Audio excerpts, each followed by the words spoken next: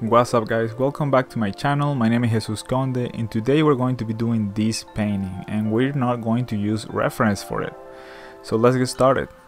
After scanning my drawing, the first thing that I do is duplicate the image, duplicate the file on Photoshop and then create a new one on blank so I can divide the screen in 3 parts. Once I have the screen divided in 3, usually I use the right part, I use that recording for the social media or something like that, like an Instagram post or TikTok or whatever. Not usually I paint on the center of it, and then on the left I'm going to be using that, which is a very small and thin blank file. I'm going to use that as a palette of colors. So I'm just starting to put down some colors there that are not like, I'm not picking there from anything. I'm just trying to use my instincts. I'm not looking at any pictures or reference. It's just what my memory tells me to do, which is not a great idea. Usually you should use reference. For this drawing I didn't use any reference either. In fact, it was done on a subway. I was drawing on a subway on a small sketchbook that I have. And I'm going to take this opportunity to tell you, you should try to find a way to be comfortable drawing or sketching, like the size specifically. And for me, when I use smaller mediums, like a small sketchbook and just pencil and eraser, that's very good to me to sketch things up. And it doesn't, I don't do like anything super fancy with it or stuff like that. If I have a big sketchbook, that's when I get like more complicated, doing like a small details and stuff like that. Obviously takes me way more time than it should. So this is a perfect size for me. It's like a small sketchbook.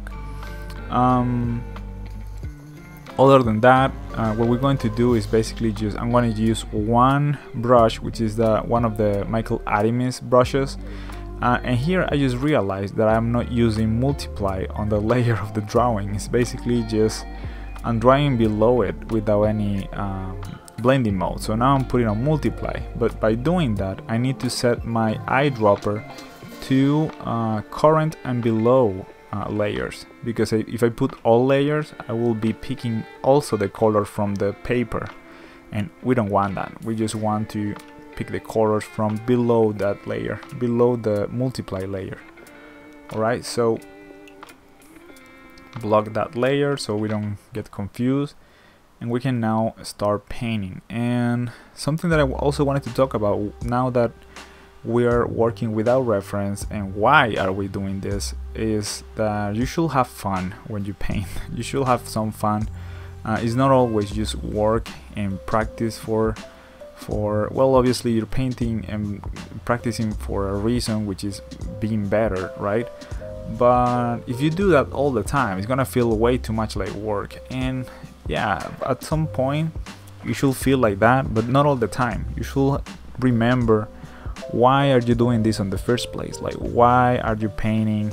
And it's supposed to be because you like it, right? This is something that you like to do, something that you want to do. It could be me, that because I'm getting old and on the industry, I work as a concept artist on the game Ark Survival Evolved, and I've been doing a lot of different things on the past, like illustration for books and kid books and stuff like that. Some time ago. And it's kind of like, he's constantly trying to look for jobs and trying to get better also at the same time, and it at some point gets a little bit too much repetitive, and I don't know how to say it. It's kind of like tiring, and sometimes you don't want to paint, you don't want to do that anymore, and you just go to work because it gives you money or stuff like that. So you need to kind of find a way to fall in love with it again.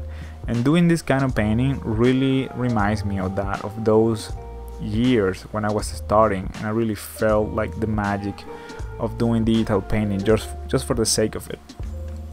And also makes me enjoy my work even more, because sometimes it could be a problem of even the workflow that you're using. Maybe the workflow that you're using, it's being a little bit too technical, too specific, way too organized. Sometimes you have to put a little bit of chaos on it, or all the whole contrary thing. For example, right now I'm doing something that is just me drawing on paper and then painting on top. That's a pretty easy to follow, easy to do workflow. It's not complicated at all. You just draw something, then scan it or take a picture of it, and then you paint. So that's also another thing that I'm trying lately, which is one problem at a time. What's the first problem that you have to solve? In this case, the idea that I wanted to do was this nature kind of composition, kind of like a small waterfall thing with stones, huge rocks, and I solved that problem by doing the drawing. Now the second problem will be the painting, right? So I don't have to worry about the drawing anymore. I don't want to touch the drawing for anything. If I had to do that, I would have done another drawing, you know. But solving several problems at the time could be a little bit more difficult. Some people can do that and thrive doing that. Not me. I'm trying to be as specific and as less worried as possible. I will say, if you're a person that have like a lot of anxiety or stuff like that, maybe try to have workflows that are less stressing, which is something like this, just doing a drawing and then painting with that drawing, but not doing everything at once, like figuring out composition, color, shape design and everything at the same time, because it's gonna make you crazy. As you can see from the colors that I had, I'm creating new ones, and that black color, quote-unquote black, is not really black. It's more like I had a purple color and then I put some really dark red on top of it, and I made that kind of like blackish looking color, but it's not really like a black color. Never use pure black. Everything looks a bit dirty when you do that. It looks like it's not something super it's not something colorful, you know. It tends to be like way darker. It looks like actually, if you're doing something like a terror kind of thing, like a horror feeling, yeah, maybe you could use some black, you know. So it's not for all the projects, but in this case it didn't really fit what I was doing. So the darkest thing that you will see is that color on the left corner, which is a very dark brownish color. So now that we have a lot of ingredients right now, look at, you have some shadows, some dark areas on the left.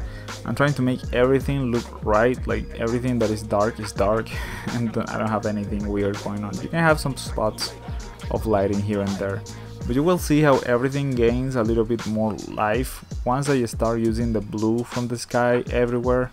Like right now I'm trying to put a little bit of that on the water, which is that what I'm doing on the lower part.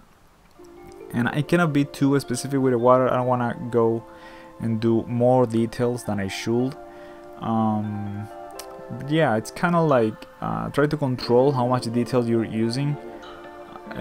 If I go way too much detail, it starts to feel like way digital. I feel like, especially in this image, when I use very small, well, it's not that small, but a small sketchbook to do the drawing, right?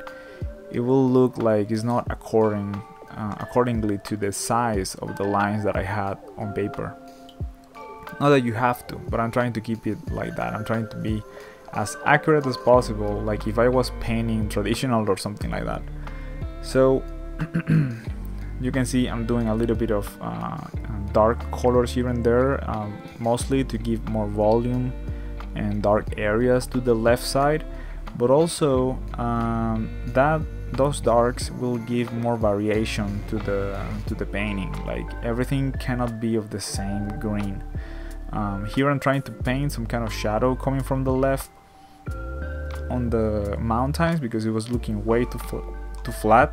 The mountains didn't have any volume at all, so I'm trying to fix that. And here for some reason I got stuck, but it's not me like looking at reference or anything. I promise I'm not using any of that. I don't even have like another monitor, and my phone is really like in another place. Like I don't have my phone near me when I'm doing painting or working. So because I discovered that it distracts me a lot when I have that, so I try to have my environment be as productive as possible, even to the way of doing, like sometimes I use timers just to get up and sit down again, to be more organized in how much time I allocate to task or being healthy in general. Like you cannot be seated all day just because you have to work, you know, you have to get some rest, or the day after it will be way worse, or the week or the month after you will start noticing a lot of changes in your body. I'm not talking about just getting a little bit or more fat or something because of being sedentary. I'm talking about your spine, even mental health is very difficult. So there's that pause that I do. Usually I do 40 minutes or 35, and then get up, stretch a little bit, and then come back with a cup of tea or something. So this one took 80 minutes to do, and I'm trying to keep them very fast like that. As you can see, I'm starting to use blue on top of the stones, like specifically on the parts that look to the top, the parts that look to the sky. Why is that? Because surfaces usually reflect this kind of lighting. Like these blue colors is actually the specular reflection from the sky. If I'm not totally sure if I'm correct on that, but that's the way I learned it. And it's kind of like every surface has some kind of level of refraction, right? Some surfaces are more reflective than the others. Specifically right now I'm doing water, so obviously water is way more reflective than a piece of stone, right? But in this case that is reflected in the way that the water will have more specific reflection, almost like a mirror, but because of the waves it will look like this, right? Like with some texture on it. But if it was calm water, it will almost be kind of like just a mirror, reflecting everything just right. The stone has a different kind, it's more like spread, and the reflection is way more soft. So everything that is reflecting is kind of like imagine like a very matte thing that is kind of like reflecting color, but it's not really like anything definitive. It's not a mirror. It's not like as reflective as water. Also, it's in shadow. So in shadow you will get more this kind of lighting line reflections. In plain light, like sunlight, which is the other stones that I have, it will be like just the color of the stone. That's it, and a little bit of the color of the sun, I guess. But it wouldn't be too much. Like we're used to see the things of the color of the when the light hits, as that's just the color that it is. Usually the color that something actually is, you can see that when it's overcast. Like, you know, when you have cloudy days or something like that, that kind of lighting actually shows what the colors really are. But in this case, like, yeah, let's say that the lighting, like the sunlight, is actually the color of the thing that we're doing. We also have bounce lights and stuff like that, and right now I'm just trying to add that little light hitting the water just to have something there, you know, to catch a little bit of the attention. And this is the final result. I hope you liked this video, this painting. It took me 80 minutes. Please try to have fun when you paint. Not everything is just for your portfolio, not everything is for having like an amazing painting. As you can see, if you see it up close, it's very messy, like doesn't have anything, any detail at all. So you can make things look like detail even if they're not. That's a very important thing that I learned very late, and I hope you can do something similar. Have a good day. Please give me a thumbs up, and if you are interested on the brushes, there's a link in the description to buy them. I didn't make those brushes, they're from another artist, but they're really good, so I promote them. Thank you very much for watching, and talk to you guys next time. Bye.